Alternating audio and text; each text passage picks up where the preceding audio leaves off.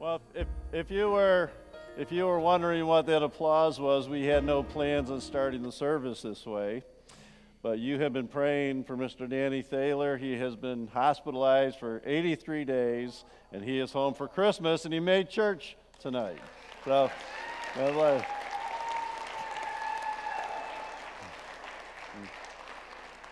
So, we can conclude our service. God is blessed. Merry Christmas.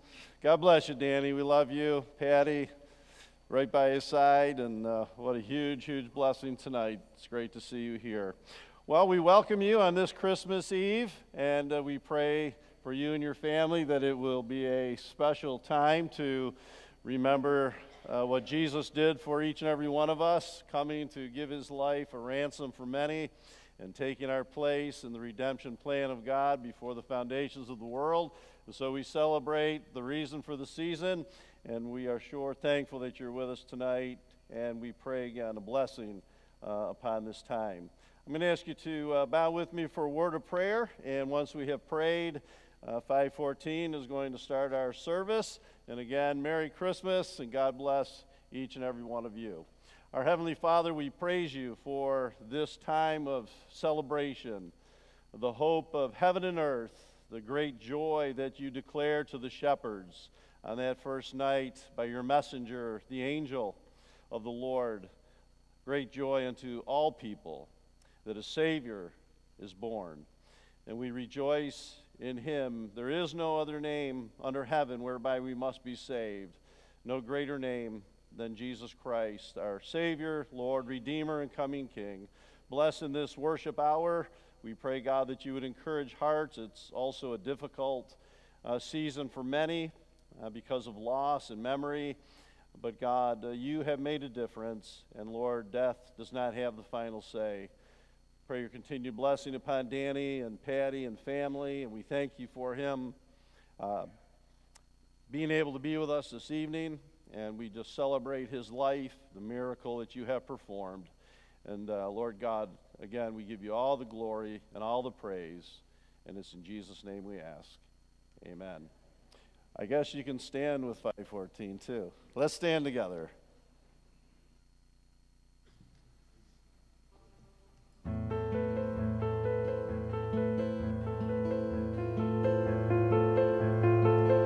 God rest ye merry gentlemen, let nothing you dismay. Remember Christ our Savior was born on Christmas Day to save us all from Satan's power. We were gone astray. Oh, tidings of comfort and joy, comfort and joy. Oh, tidings of comfort and joy. He has come for us, this Jesus. He's the hope for all mankind. He has come for us, the Messiah, born to give us life.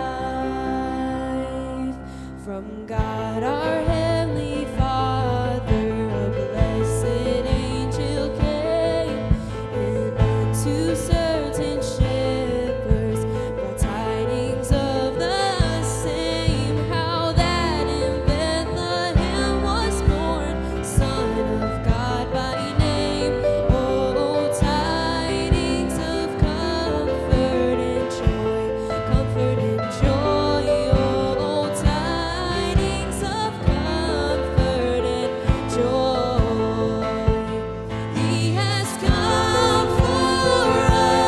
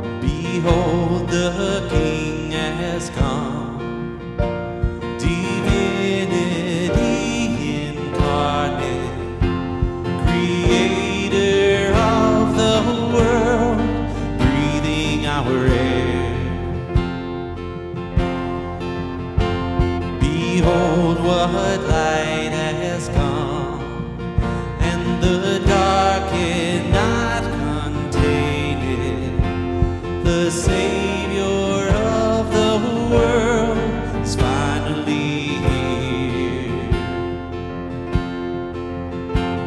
Oh, come, let us adore Him. Come, let us adore Him, for He alone is worthy. Christ the Lord.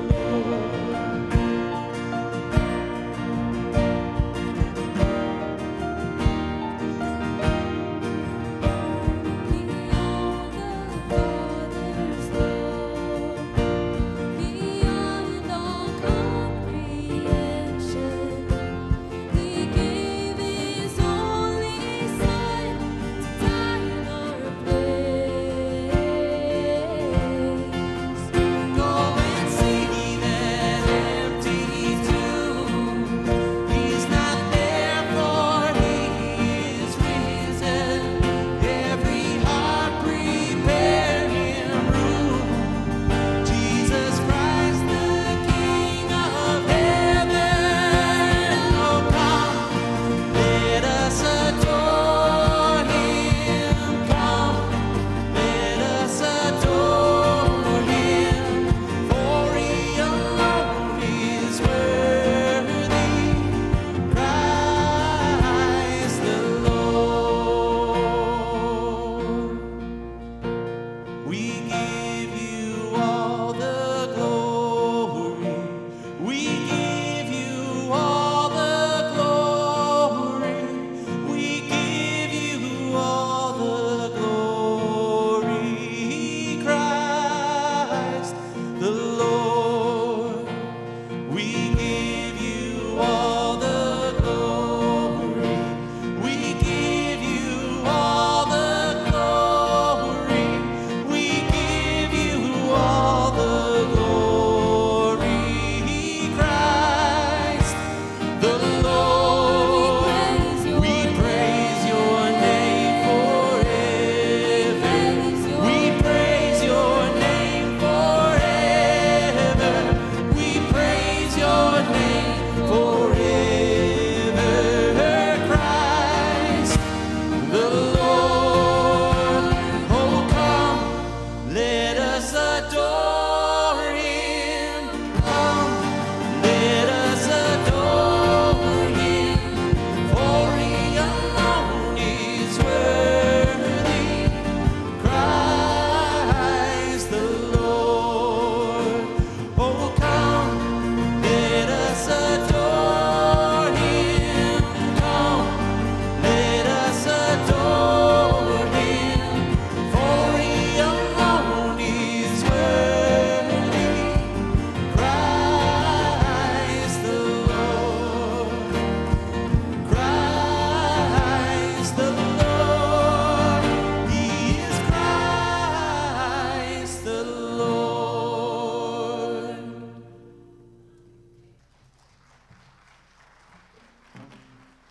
You may be seated.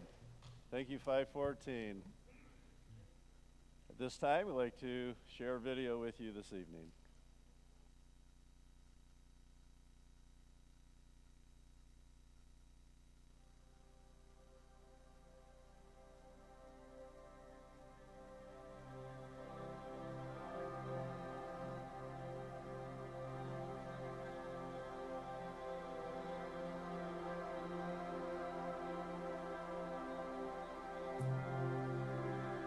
It was that silent night when the stars turned their gaze to marvel at the earth. When the heavens gathered breathless round a lowly stable. When a young mother wept tears of worship, falling on the baby in her arms. And the song of the earth arose in Bethlehem, soft as the tender beating of his heart. And all was calm, all was bright. Yet could this be the same God of Abraham, the conqueror of Israel, this baby, this fragile life? Is this child the one who burned his name in rapture across the gasping skies? Whose voice spoke the oceans into crashing rhythms? Who crafted the mountains into guardians of the firmament? Whose hand ignited the thirst of the deserts and the warring surge of the elemental hosts? Who breathed life from dust, broke the oppressor's rule, scattered the chains of his people like sand, and led them through the wilderness with a pillar of flame? Is this child the one whose presence billowed thunderous on Sinai's peak? Who surrounded Job with the roaring wind, stood defiant in the raging furnace, wrote judgment against tyrants, and blazed on the lips of the prophets, scorching history's pages with the fury of his might? Could this be the same God who chose to come as the vulnerable king, setting his throne on straw and manger, drawing forth the tears of shepherds, receiving the gifts of wandering travelers, his fame unknown in this world?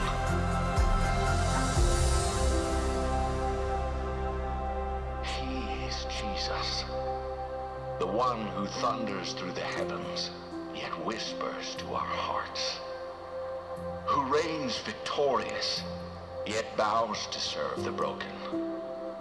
He is God in the fury, God in the silence. He holds this mystery balanced in his hands, holds our questions till they lose their need, until all we see is him.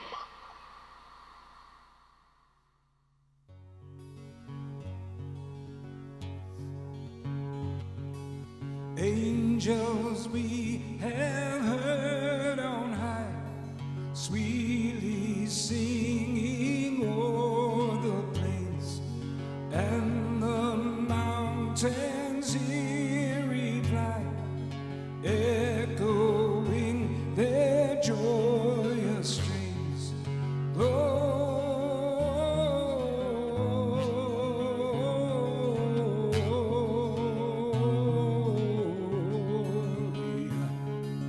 In excelsis Deo, Gloria.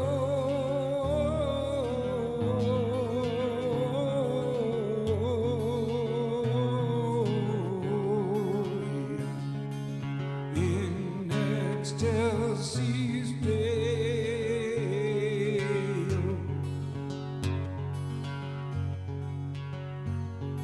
Shepherds, why this jubilee? Why your joyous strains prolong?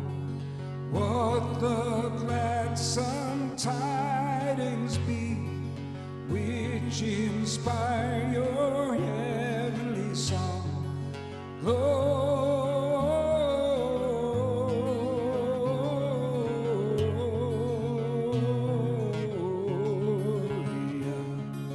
In excelsis Deo, Gloria.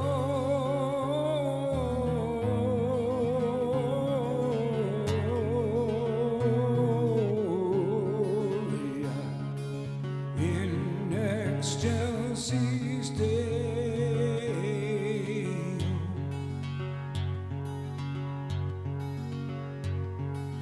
Come to Bethlehem and see him whose birth the angels sing.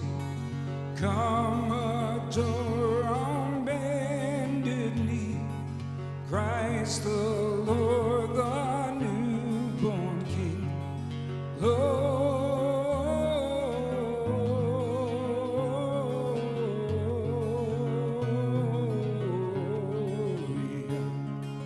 In excelsis Deo, Gloria.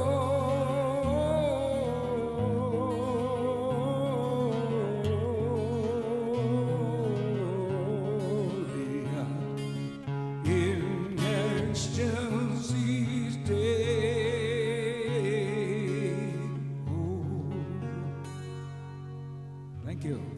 be seated. And it came to pass in those days that there went out a decree from Caesar Augustus that all the world should be taxed. And this taxing was first made when Cyrenius was governor of Syria. And all went to be taxed, every one into his own city. And Joseph also went up from Galilee, out of the city of Nazareth, into Judea, unto the city of David, which is called Bethlehem, because he was of the house and lineage of David, to be taxed with Mary, his espoused wife, being great with child. And so it was that while they were there, the days were accomplished that she should be delivered. And she brought forth her firstborn son, and wrapped him in swaddling cloths, and laid him in a manger, because there was no room for them in the inn. And there were in the same country shepherds abiding in the field, keeping watch over their flock by night. And lo, the angel of the Lord came upon them, and the glory of the Lord shone round about them, and they were sore afraid. And the angel said unto them, Fear not, for behold, I bring you good tidings of great joy, which shall be to all people. For unto you is born this day in the city of David a Savior, which is Christ the Lord. And this shall be a sign unto you, ye shall find the babe wrapped in swaddling cloths, lying in a manger. And suddenly there was with the angel a multitude of the heavenly host, praising God and saying, Glory to God in the highest, and on earth peace, goodwill toward men. And it came to pass, as the angels were gone away from them into heaven, the shepherds said one to another, Let us now go even unto Bethlehem, and see this thing which is come to pass, which the Lord hath made known unto us. And they came with haste, and found Mary and Joseph and the babe lying in a manger. And when they had seen it, they made known abroad the saying which was told them concerning this child. And all they that heard it wondered at those things which were told them by the shepherds. But Mary kept all these things, and pondered them in her heart. And the shepherds returned, glorifying and praising God for all the things that they had heard and seen, as it was told unto them. Okay, this year's story is by an author named Judy Zwerblus. I come from a family of rescuers. My two sons are officers in the military, one in the Army, the other in the Coast Guard. They come to the aid of those in need every day. You could say it's in their DNA. My dad was a lifer. He served first in the Navy during World War II, and then the Coast Guard, where he spent the remainder of his military career conducting dangerous air search and rescue missions for lost mariners. But the most important rescue mission was one that my family, more than 60 years later, still calls a miracle. It happened in December of 1954, a week before Christmas. I was 5 years old, my sister Joanne was 8, and my brother Jim was 2. Our home was in full holiday mode. The tall fir tree was trimmed to perfection. The aroma of baking filled the house. Preparation for our annual Italian Christmas Eve tradition, the Feast of the Seven Fishes, was underway. It would be our first Christmas in our new home in Canada, and excitement was in the air. A few months earlier, Dad had been transferred from Massachusetts to a U.S. naval base in Argentina, a town off the southern coast of Newfoundland. He worked 4 days on base. We kids were always in anticipation of his arrival home. We lived a ferry ride away from the base in a 2-story boxy white house in a fishing village of Placentia. It was quite a departure from the world we were accustomed to. It was cold, gray, and barren. The winters were brutal, even by New England standards. Mom reassured us that all was well and that we were on a special adventure.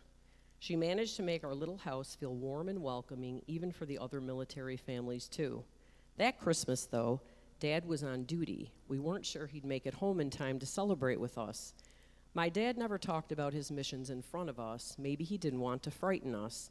He was a hydraulic specialist and aerial navigator, often flying in the worst of conditions. Even as kids, we knew his work was dangerous, especially in the winter months, though Mom was good at hiding her concerns. Snow fell 3 days before Christmas, covering the barren ground with a lovely white carpet. The temperature was just cold enough to freeze all the nearby ponds. School had let out early that day, and Joanne was home by noon. She told Mom that all her friends from school were going ice skating. She wished she had some skates so she could join them. At those words, Mom pulled a present from under the tree and handed it to my sister. An early Christmas gift, skates. Joanne wasted no time. "Can I go skating now?" she asked excitedly. Yes, said Mom, but be careful and be home for supper. Bundled in her heavy winter coat, hat, and mittens, Joanne flew out the door. She headed toward a popular skating pond close by, where her friends had already gathered to spend the afternoon. It was a perfect day for skating, chilly and clear. The sun reflected off the ice like diamonds. Joanne worked hard to steady herself on the skates. Undaunted by her multiple tumbles, she finally made it from one side of the pond to the other. She was having so much fun mastering her new skill that she lost track of time, not realizing that all her friends had gone home. It was getting dark, and Joanne knew she had better head back fast or she'd be in trouble. She reached a remote part of the pond, not noticing the fissures in the ice until it was too late. Then, crack, the ice gave way. Joanne's tiny feet slid out from under her, and she plunged into the water. Surrounded by melting ice, she had nothing to grab. Help, she screamed. Her mouth filled with water. Again, she tried calling out. It was no use. The pond was deserted. Pure panic set in as the weight of her skates pulled her deeper and deeper. Her body trembled uncontrollably, the freezing water seeping into her heavy coat and the pores of her skin, and then she was gone. Joanne doesn't recall how long she was underwater, but suddenly she felt something pulling her out of the icy depths. As she would later describe it, a great big hand gripped at the back of my coat. The next thing Joanne knew, she was sitting on the ground by the road that led back home. She was still wearing her skates, but her boots stood neatly beside her as if they'd been carefully placed there. She hurriedly changed into them, scarcely able to comprehend what had just happened. Her coat was as dry as a bone. So were her ice skates. Had she imagined falling into the water? Her mittens told the truth, though, as the icy pond water dripped from them. The dark walk home would have been threatening any other time, but that night it was as if a warmth were surrounding and guiding Joanne. Mom questioned Joanne as she came in the door, more grateful than cross. "Where on earth have you been?" she asked. "Sorry, Mom, lost track of time," Joanne said. She took off her coat and scrambled to the dinner table as if everything were fine. She was torn between sharing her near drowning and rescue or keeping quiet.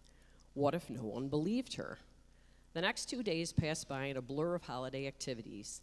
The long-awaited Christmas Eve celebration finally arrived. We were all bundles of nerves that afternoon, not knowing if Dad would walk through the door. As we kept vigil by the window, we had one eye on the lookout for him and the other on the gifts. Around 5 o'clock, we got the best gift of all.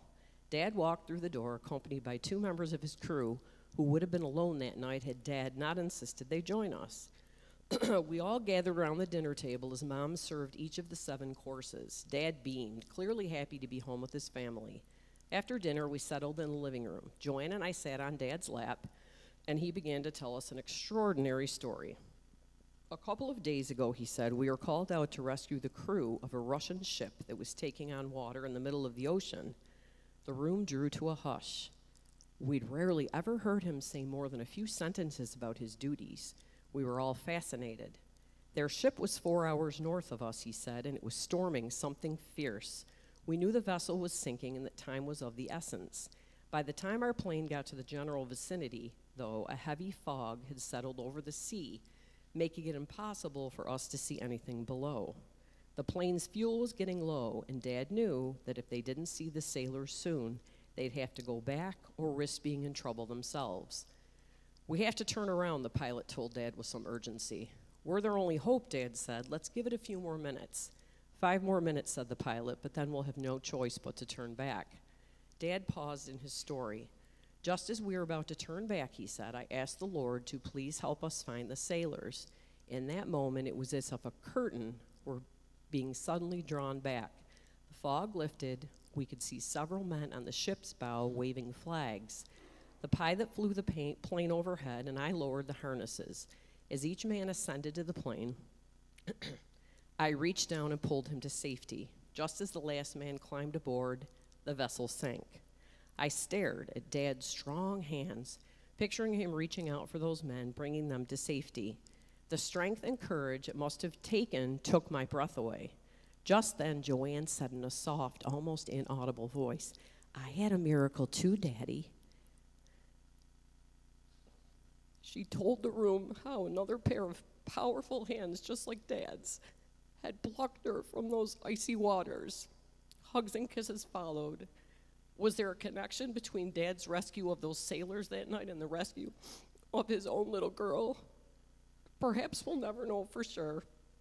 But all these years later, when I sit to pray for my sons, inspired into service by their grandfather, I'm not afraid, for I know that whatever they face, they're never really alone, protected always by a father's hands. I didn't make it through.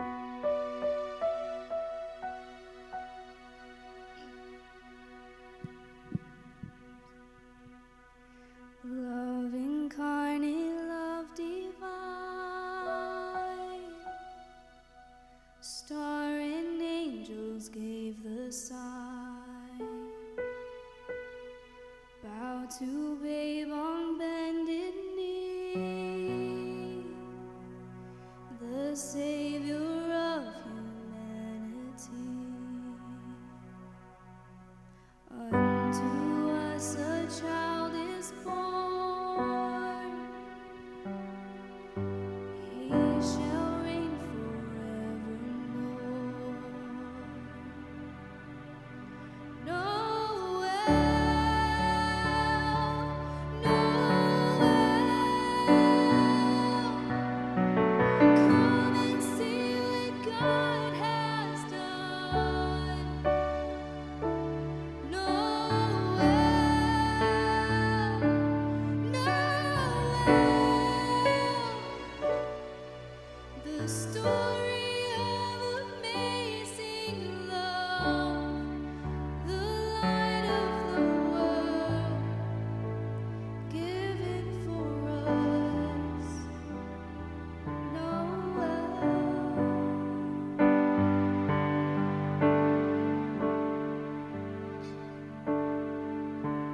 Son of God and Son of Man, there before the world began,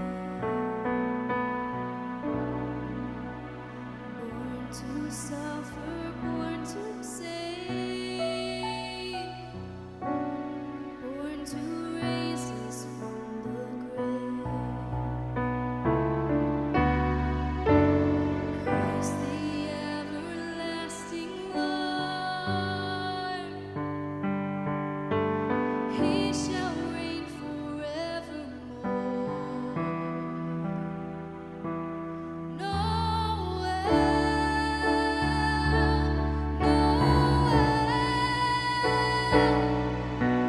come and see what God has done. Noel, Noel,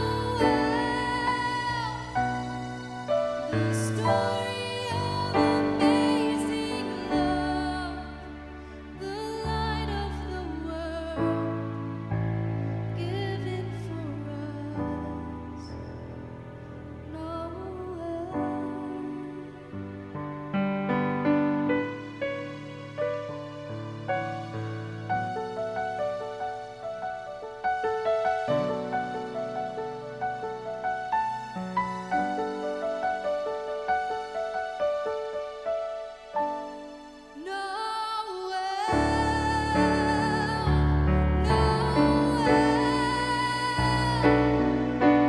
Come and see what God has done.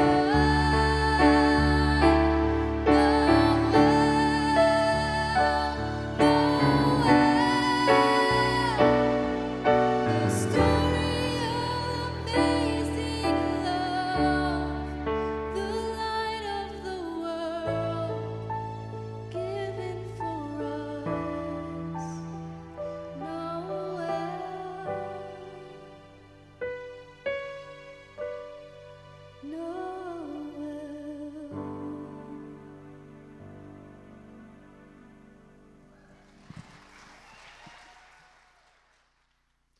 If our world ever needed light and life, it is today, as darkness and spiritual death is running rampant. As believers in Jesus Christ, we have a message that brings hope because Jesus was born on this night to give new life. Let's all stand together, please, and sing, O Little Town of Bethlehem.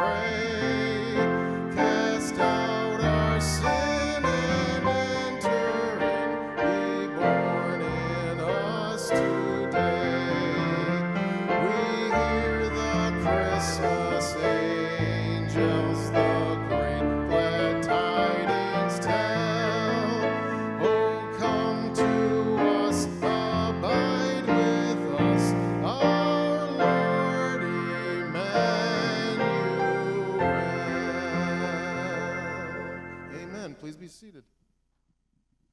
Merry Christmas, everybody.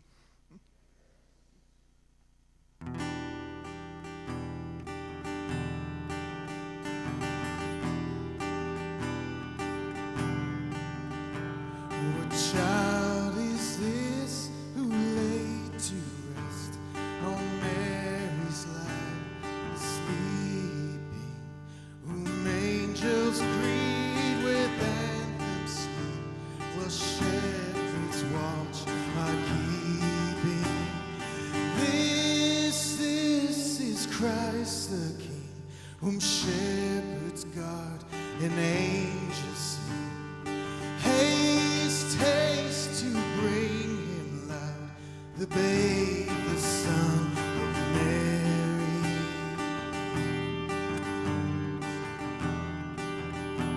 Why lies he in such mean estate, where oxen ass are feeding? Would Christians be for sinners here? The silent word is pleading. Nail spear shall pierce him through, the cross he bore for me, for you. Hail, hail, the Word made flesh, the babe, the Son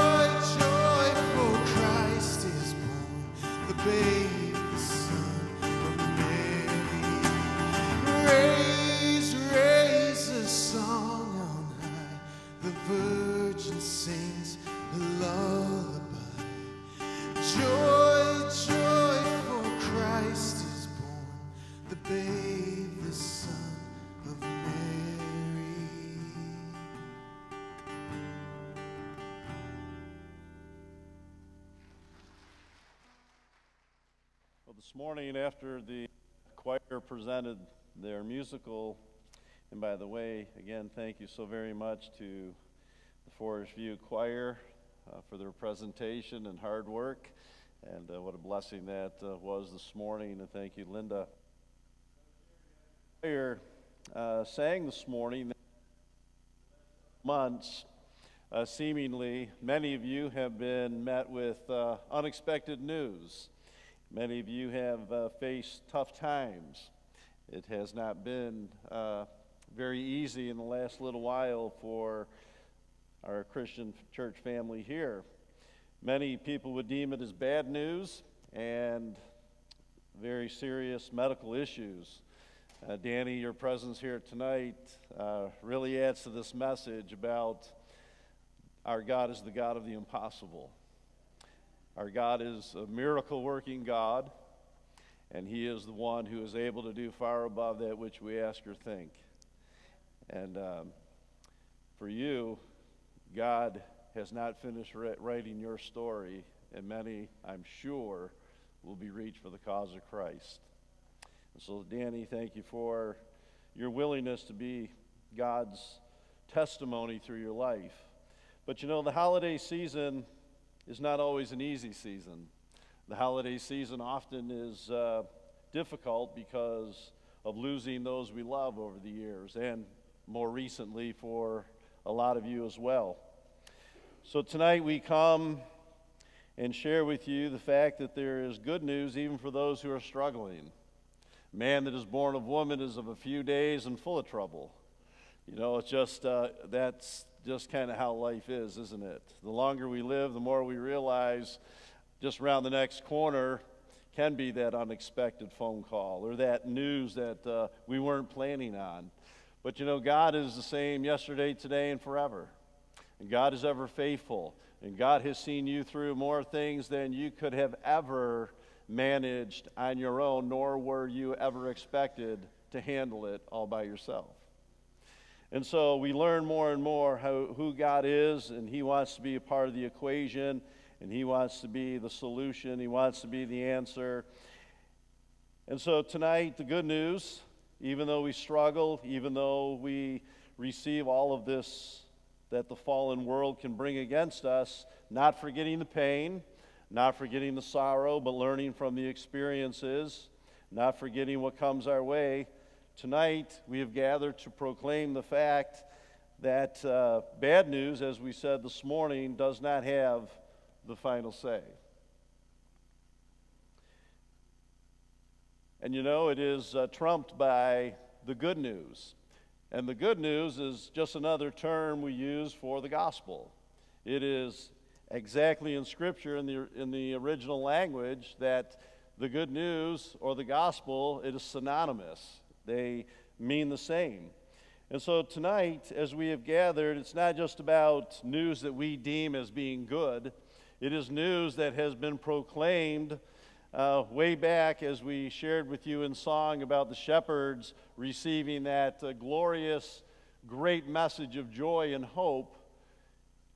And that of an angel really, literally being a messenger from God. And again, I draw your attention to what Beverly read this evening in the 10th and 11th verse of chapter number 2, the Gospel according to Luke. But the angel said to the shepherds, as they were abiding in the field, doing what shepherds do, watching their flocks by night, and doing the tasks that many others would not really want to do. They were the lowest, kind of status, if you would. They were looked upon with disdain at times. But isn't it our God to appear to the unlikely, to reveal this great message to those who we wouldn't think would receive it? Rather, we would think it would probably be a president or a king or someone of great status. But that's not our God. Our God is the God of the unlikely, choosing the unwise to confound the wise, the weak to overcome the strong. And our God does not go by our game plan. He goes by that which was written in eternity past. And so the angel said to them, Do not be afraid, for behold, I will bring you good news, the gospel, of great joy. Not just joy, not just happiness as the world would deem happiness. That is suspect at best, because circumstantially we ride a roller coaster in life, right? Up and down, and many of us live life that way, from event to event, just trying to find fulfillment and some kind of satisfaction. But I want to bring you this message of good news, of great joy, that is beyond your wildest dreams, beyond what you have ever experienced. And this good news, this great joy, which the good news will produce, will be not just for you, shepherds, but it will be for all people. And that is the most far-reaching good news that has ever been offered to man.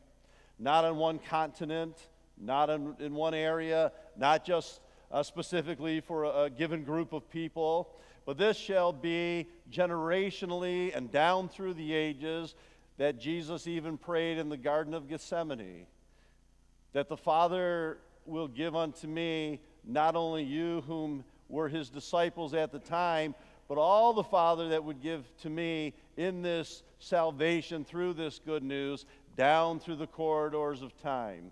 And so it is expansive, it's extensive, it goes beyond the expectations of any human reasoning. And here is the good news. For today in the city of David, there has been born for you a Savior, who is Christ the Lord. And so this good news, brought by the messenger angel of God, bringing good news of great joy, which shall be to all people, it was water for the thirsty. It was comfort for the weary. This good news, this term again, is the gospel message. What is the gospel message? The gospel message is the death, burial, and resurrection of our Lord Jesus Christ.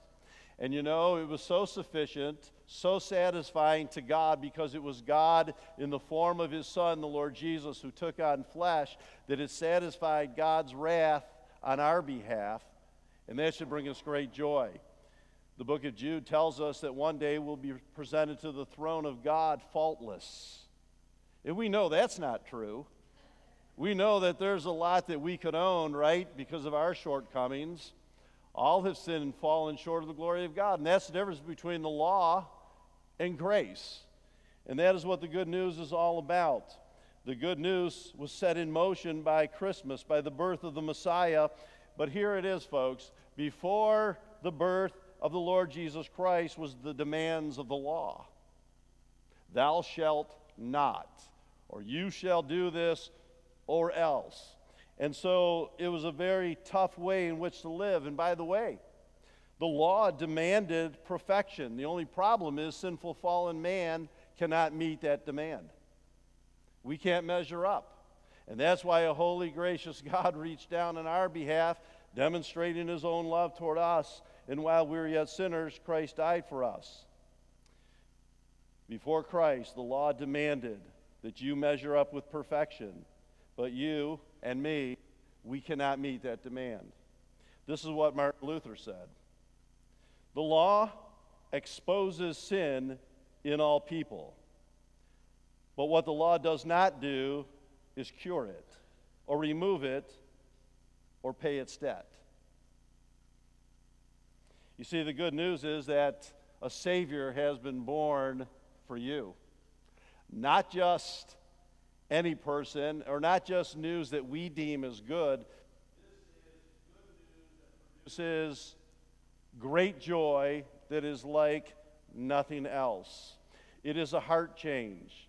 It is that which gives us a new song to sing. It is a way in which we now think differently about the world that is in darkness, a world that has no hope, a world that truly him. We are in a mess. We are desperate.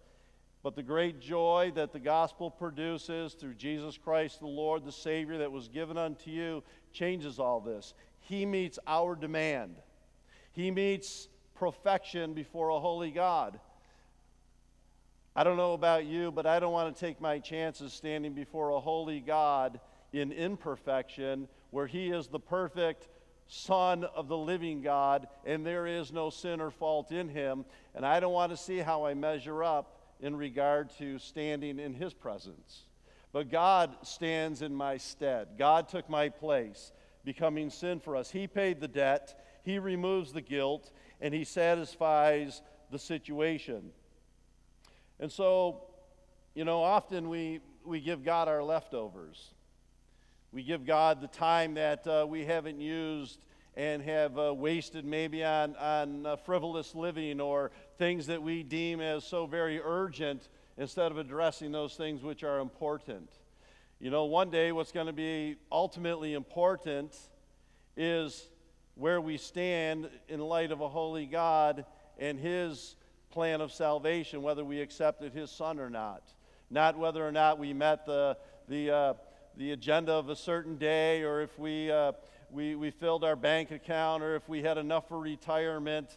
It is our standing before a holy God, and it is satisfied not by the law. The Bible says if you're guilty of one area of the law, you're guilty of all the law. And that's what the law was about.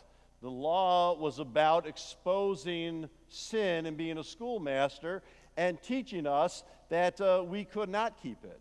But there was one who would not come to abolish the law or obliviate the law.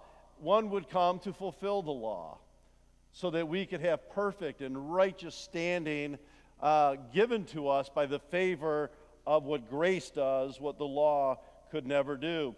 And so we give God the leftovers, but God's love demanded his best. And love always gives its best.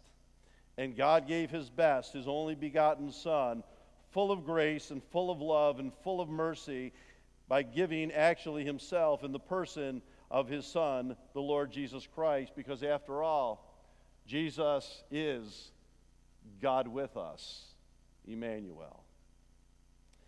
And in 1 Corinthians, and I'll close with this, and you can say amen.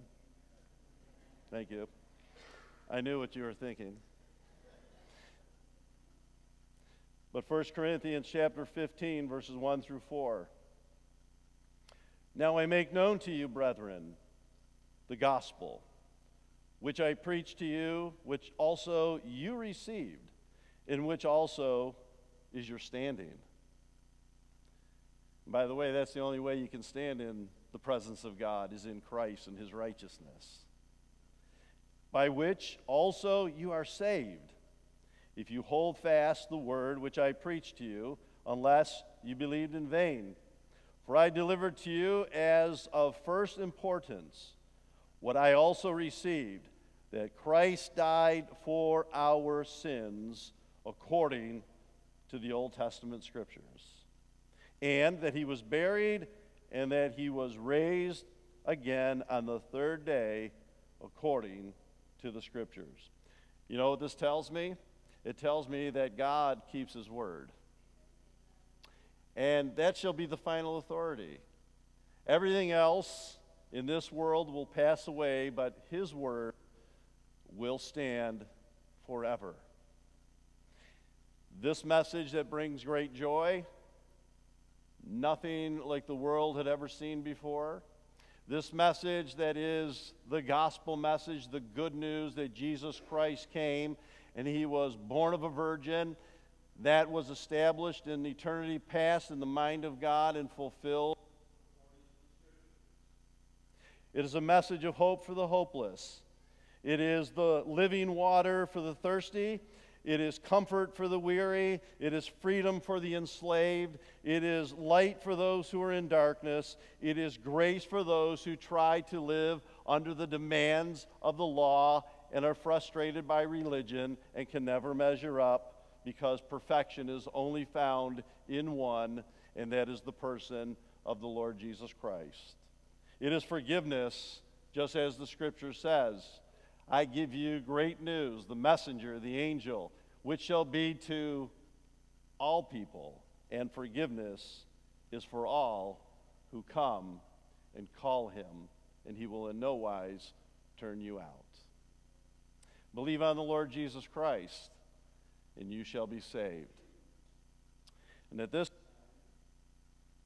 he is coming to share with you this evening, O Holy Night.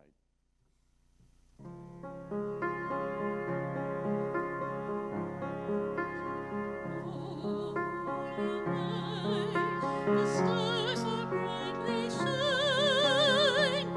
It is the night of the dear Savior's birth. Long lay the world in sin and sorrow pining, till He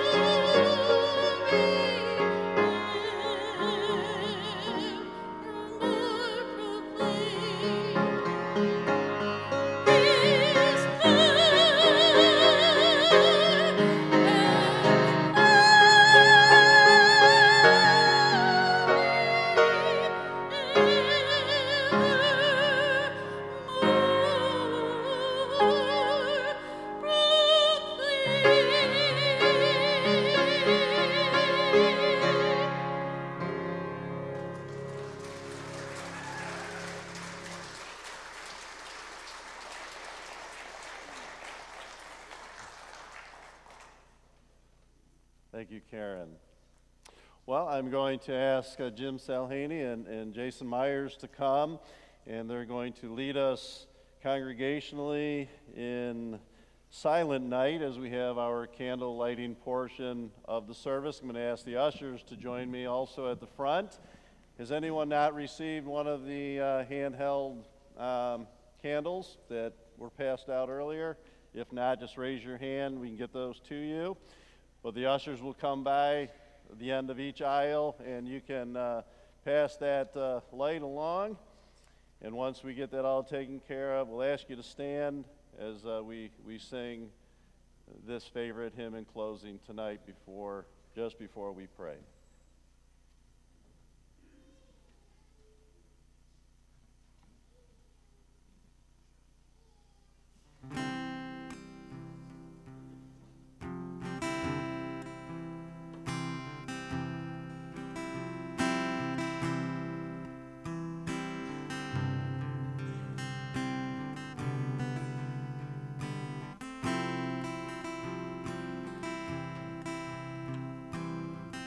Kevin, you can bring down the light.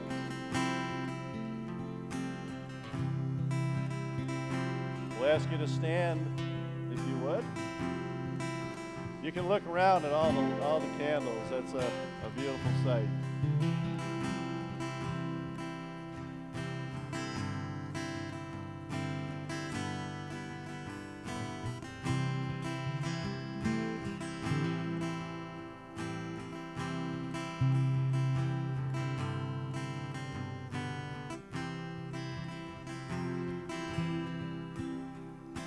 Silent night, holy night, all is calm, all is bright, round young virgin, mother and child. Holy infant, so tender and mild, sleep in heavenly peace, sleep in heavenly peace. Silent night, holy night, shepherds quake at the sight, glory stream from heaven afar. Heavenly hosts sing hallelujah. Christ the Savior is born. Christ the Savior is born.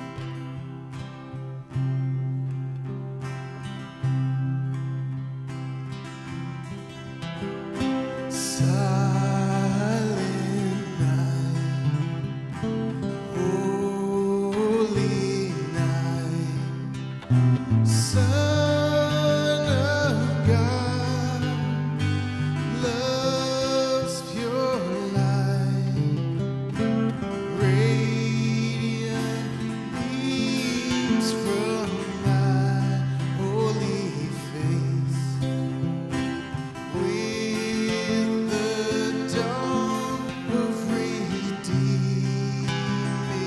grace, Jesus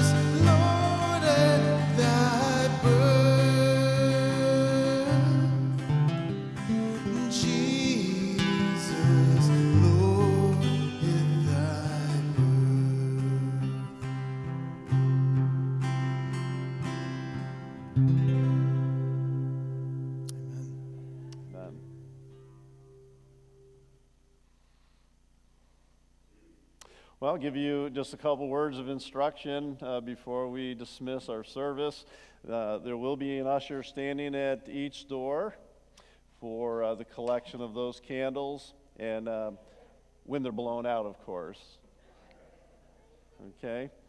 And also, if you are here this evening and you ordered a poinsettia plant, flower, Christmas cactus, whatever you want to call them, please feel free to take your selection this evening in regard to that.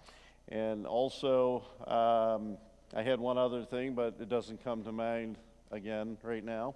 But anyway, we wish you a very Merry Christmas, and we pray that God will bless you in this ending of this year that has been a challenge for a lot of you, and with hearts of expectation of relying on God's faithfulness again in the new. And we do not know what we'll face, but God has it all in control, and He is on the throne, and He rules and reigns in the affairs of men. And God works all things together for good to those who love Him and to those who are called according to His purpose. And so again, God bless you.